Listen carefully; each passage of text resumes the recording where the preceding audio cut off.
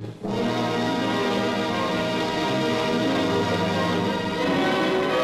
first big event in the royal visit to Wales is Breckonshire's bicentenary agricultural show, where the Queen and the Duke take a keen interest in the stock judging. Here are the Herefords, of which the county is rightly proud.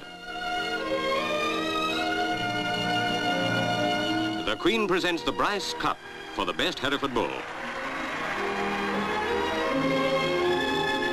Over the county border in Carmarthenshire, Her Majesty inaugurates the new Usk reservoir, created to supply Swansea with millions of gallons of water.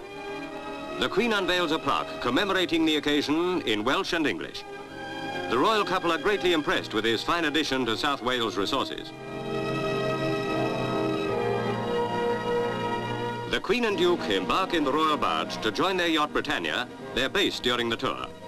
They have much travelling to do these days, and the Britannia is certainly proving a useful floating headquarters for both home and overseas visits.